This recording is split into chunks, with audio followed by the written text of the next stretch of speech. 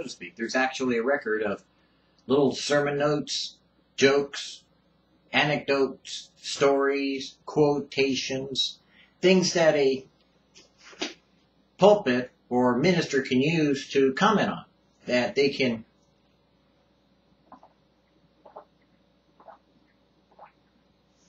put together a perfect presentation, a beautiful sermonette, vignette, or missal, or some type of message, so that they could communicate effectively that which they think is going to bring you, if you're not saved, to God.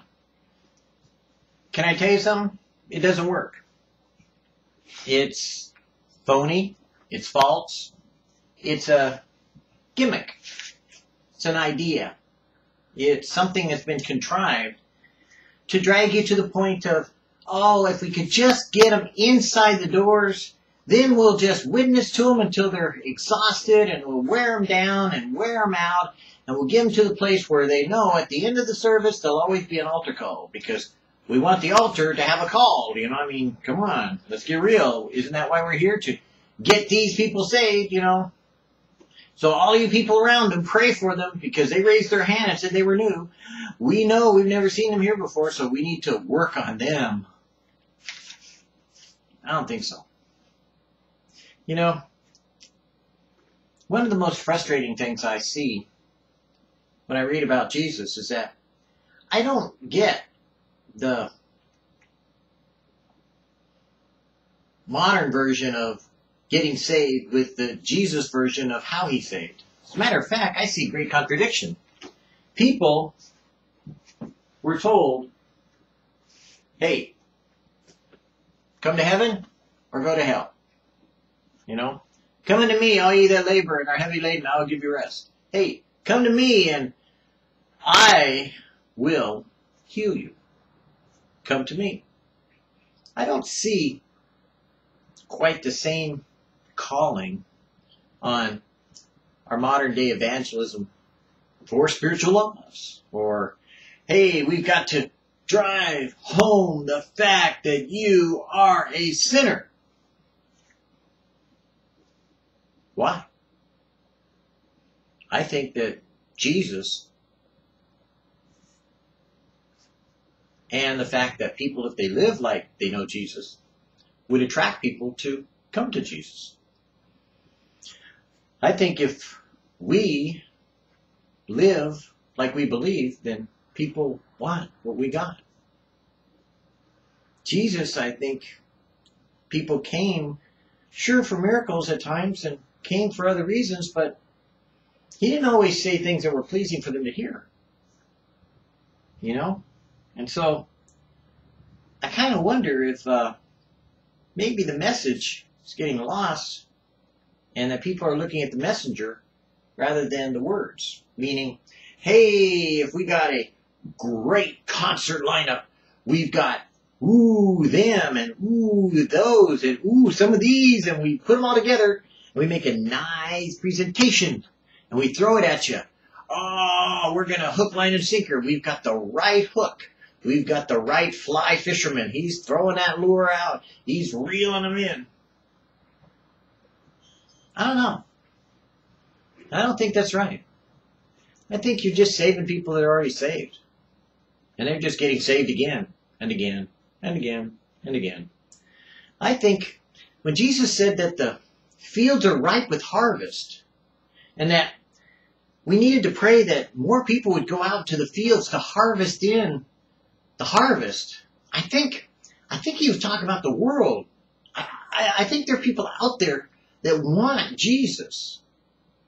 But I think we're too busy, you know, harvesting the cultivated fields, the places that already have fruit, that really, maybe they're misunderstanding the gospel, or they've been religious, you know, and finally they're making, yes, I made that commitment because this I understand different than I understood the last time I made my commitment.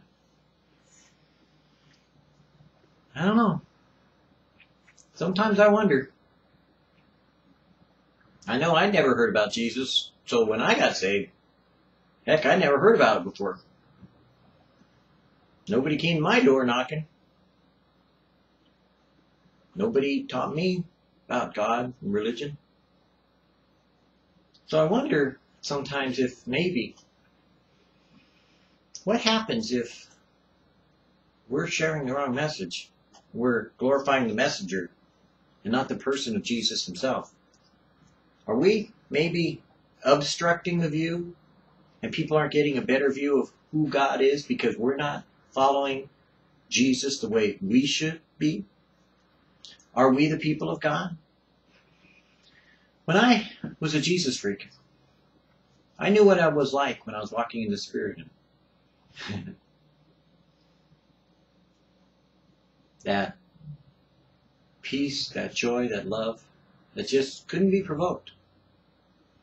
That even now you can invoke that same presence of God, move in a realm that others don't understand, they don't see. To be so heavenly minded that you're all earthly good, and to have them say that you're no earthly good because you're heavenly minded. To be so in love with God that you don't want to do anything else except be with God. You know, you say, hey, you know what? Let's go have a revival later. I want to go be with Jesus.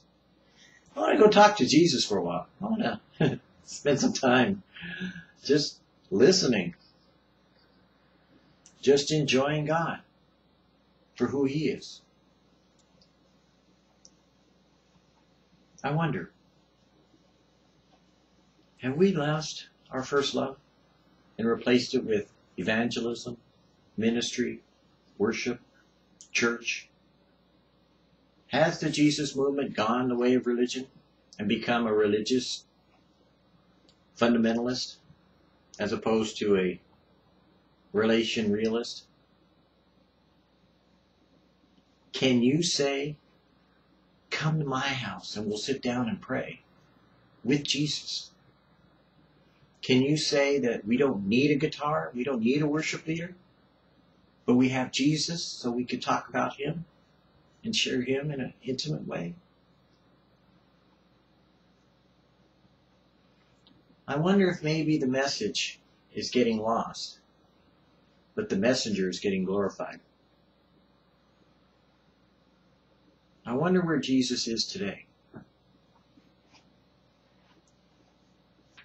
I wonder if he isn't out saving souls while we're busy saving ourselves.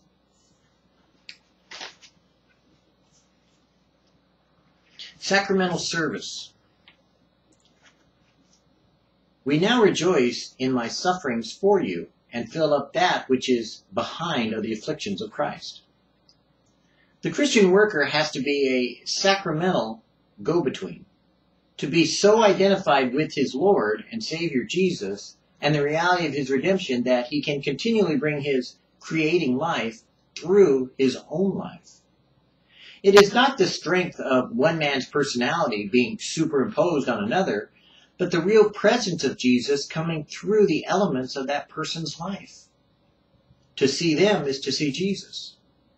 When we preach the historic facts of the life and death of our Lord, as they are conveyed in the New Testament, our words are made sacramental. God uses them on the ground of his redemption to create in those who listen that which is not created otherwise. If we preach the effects of redemption in human life instead of the revelation regarding Jesus, the result in those who listen is not new birth, but a refined spiritual culture, an intellectualism of religion. And the Spirit of God cannot witness to it because such preaching is in another domain. We have to see that we are in such living sympathy with God that as we proclaim his truth, he can create in souls the thing which he alone can do, which is to cause that person to need, to want, and to see Jesus in the very words that we say and do. What a wonderful personality. What a fascinating man. What marvelous insights.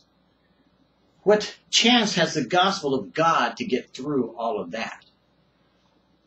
Oh, but they're such a child star. They've memorized the scriptures and they repeat it and rolls off their tongue, quoting every chapter, verse, book, and title.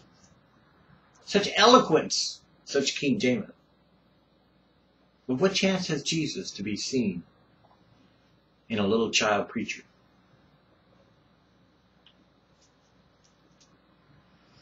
What chance has the gospel of God to minister and to be ministered through all of that novelty and gamesmanship? It cannot get through, because the line of attraction is always the line of appeal. If a man attracts by his personality, his appeal is along that line. As long as that person speaking, they have our attention. As long as it's that musician, we want to go there. As long as it's the words we long to hear. If he is identified with his Lord's personality, then the appeal is on the lines of what Jesus Christ has done, can do, and will do for the person, in the person, and to the person, as Jesus comes into their life. The danger is to glory in men, and Jesus says we are to lift him up. I think it's obvious that in fundamentalist Christianity, in modern Christian worship, in modern preaching, which really is what it's about, it's not teaching. The Bible says that teaching would be the causing of a person to understand and to be instructed in knowledge so that they could search out and study with the cooperation of a teacher, instructing them and guiding them as they are cooperatively discussing it between themselves, even as the Jews taught that way. But the reality of what we do in modern Christianity is we preach. It's a preaching, and we call it expositional teaching, but that's not what it is. Because the bottom line is you have to just hear it. You're not allowed to participate in it. You're not allowed to talk about it. You're not even challenged to discuss it. But you're told to accept it as it is. Study on your own. But God's sakes, don't interrupt the service. For we don't want the Spirit of God to not minister to the crowds, to the thousands. God forbid that we have 3 people get together and discuss it among themselves. So teaching is not what we do. We preach the Word of God. And is that the sharing of Jesus? Or is it the glorification of man himself? Because in reality, the only person that knows is God himself, because we know that everyone operates according to what the Spirit of God leads them into and directs them. But have we made that leading of the Spirit of God an idol in some ways? Have we taken that which is holy and cast it down to the ground and trampled it under our religious footings by saying, we are the oracles of God? Or is the reality that we've forgotten how to share what Jesus has done, what Jesus is doing, and what Jesus has become in our personal life? Because frankly, the world has seen enough religious men. The world has seen enough of church history. The world is condemned by what Christians have done. But God has reached out and saved the world through what Christians can do, which is to lift up what Jesus does in them and to them and for them based on what we cannot do for ourselves. Because if we're left to our own measures, we are not righteous, no, not one. But Jesus has become our righteousness. And if people can see in us Jesus, then we've done justice. We've done honor. We've done glory. We've done what Jesus wanted us to humble ourselves to do, which was very simple and very easy if we would just have done it from the beginning. Don't look at me, but look at Jesus, because I'm following him too. Maybe our message needs a little tweaking, because I'm sure Our lives do.